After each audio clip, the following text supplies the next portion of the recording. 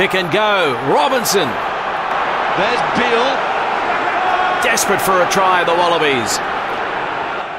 Genny awaits. Decides to go to the left, does he? Sharp. His opposite number, Palmer, with another tackle. Still there for Australia. Genia. Thought he spotted a gap, it soon closed. And England looked to turn it. And that ball will come back on the England side. The man was turning. Youngs has got it work. Laws takes it on. Ashton on the outside. Ashton going up the wing. And away they go. Takes on the fullback. Who was Mitchell covering? And Ashton is going. Ashton's going to score. What a try, what a counter. It's England who make the statement. He has got a double. And it's Australia who don't know where it's coming from. Breaking for the Wallabies.